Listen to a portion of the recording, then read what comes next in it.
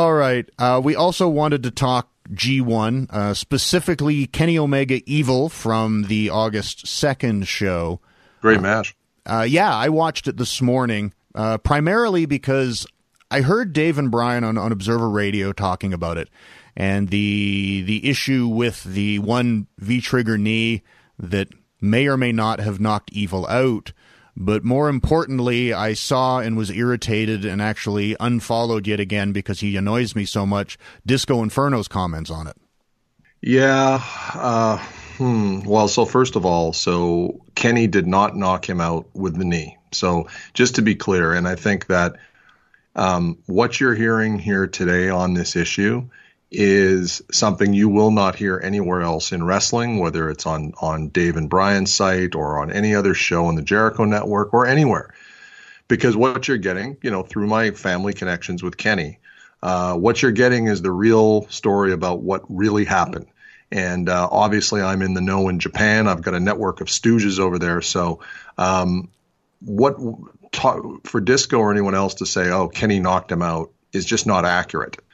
For Disco, and I thought we were done talking about him, but for Disco to be making any comments related to the great Kenny Omega is, I don't even know. It's like, Disco Inferno, Kenny Omega. It's like Kenny Omega and Disco Inferno is like comparing ice cream to horse manure. Yeah, and to be clear, I don't have the tweet in front of me, but he basically referenced the knockout and basically did an I told you so. Almost like he was jubilant with the fact that he believed this guy got knocked out because he got to be, right. And I realize he probably gets to be right very seldom, and this one is, again, another case of him not being right. But to take joy in what you thought was the misfortune of somebody getting potatoed and knocked out is ignorant. And to pass judgment on a worker who is, like you say, so far above you, again, ignorant. And I just find it infuriating that someone who, for the most part, was a song and dance man comedy character, and he admits that, he patterned himself after the Honky Tonk Man, to then be so outspoken against some of the highest level pro wrestling on the planet today, and to criticize a guy who's busting his hump, 10, 11 days in a row doing pay-per-view main event quality matches, that even if he had knocked him out, and again, you talked to Kenny, so you would know he didn't, but even if he had, it's like, shit happens. When you're working at that high level, and you're busting your hump every night, it's like, it could happen, and if it did, it would be unfortunate, but not the end of the world. We don't have to, let's stop doing strikes now. That it's just such an absurd comment, and the fact that Disco seemed to take joy in the fact that I get to be right, yay, damn this great worker, is just so goddamn ignorant. Yeah, and I think that if you watch it, I could understand why Dave or Brian, when they watched it, might think, well, maybe he was out of it. But I think if you look at the One-Winged Angel, that's not an easy move, Lance, and you would know this. That's not an easy move to put on a 245, 250-pound guy.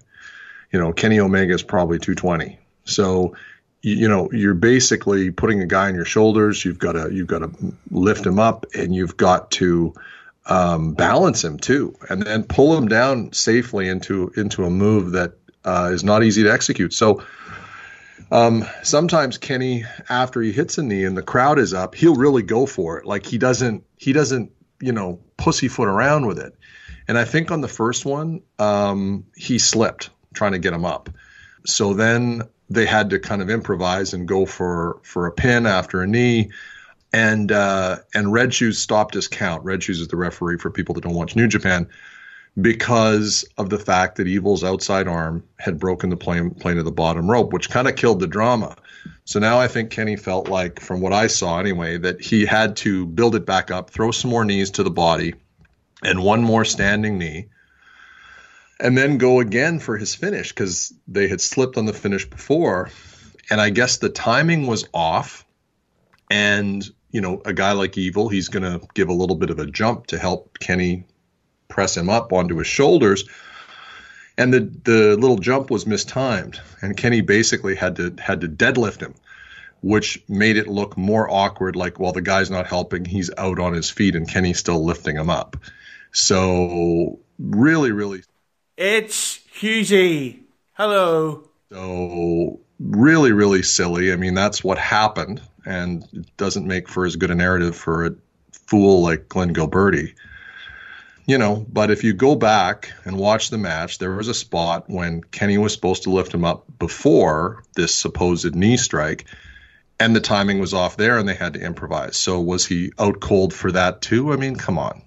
So that's the real story, and sorry to disappoint people, because I know Disco has made a bit of a shtick, and it's probably not a shtick actually, because I know he believes this, about criticizing New Japan, saying that there's going to be all these head injuries because of the way guys deliver forearms.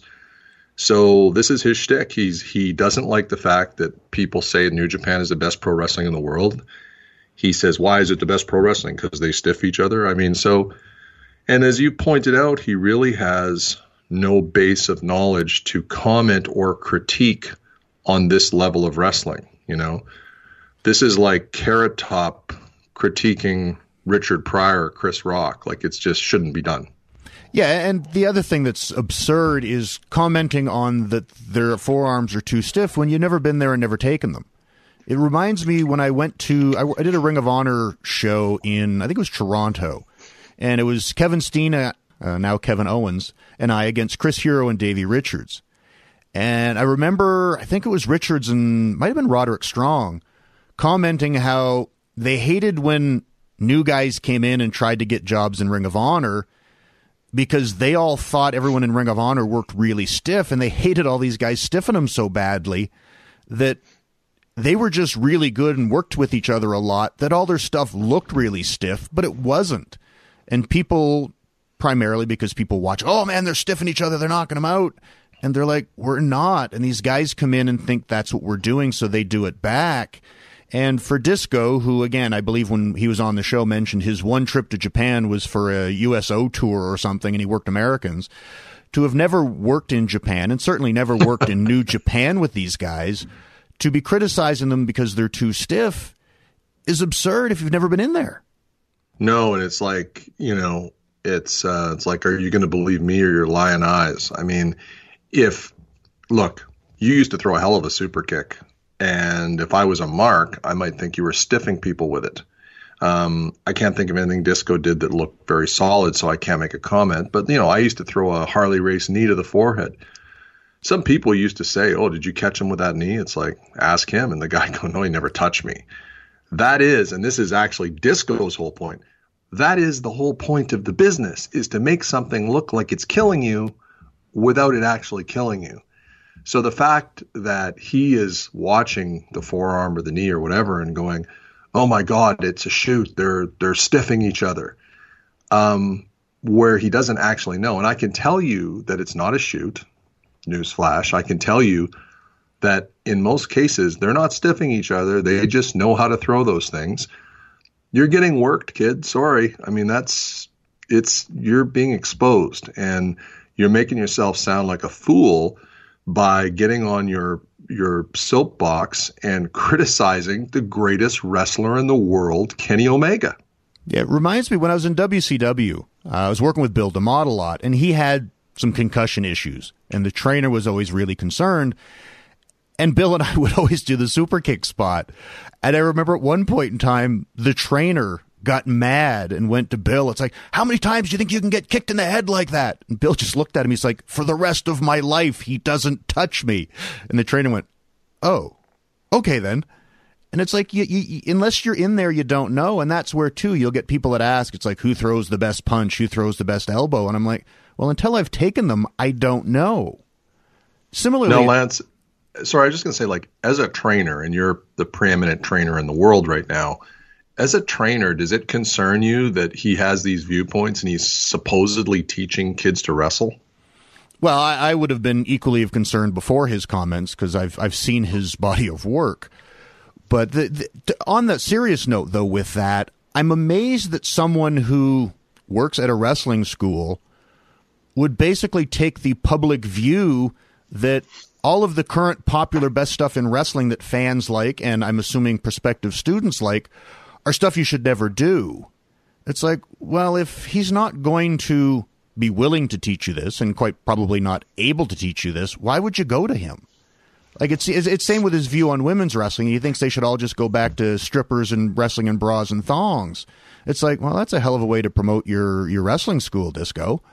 Well, Disco is, not to be disrespectful, a moron, a mental defective, and in other news, water is wet and the sky is blue. Let's move on. All right, let's move on. That's certainly something we can agree on.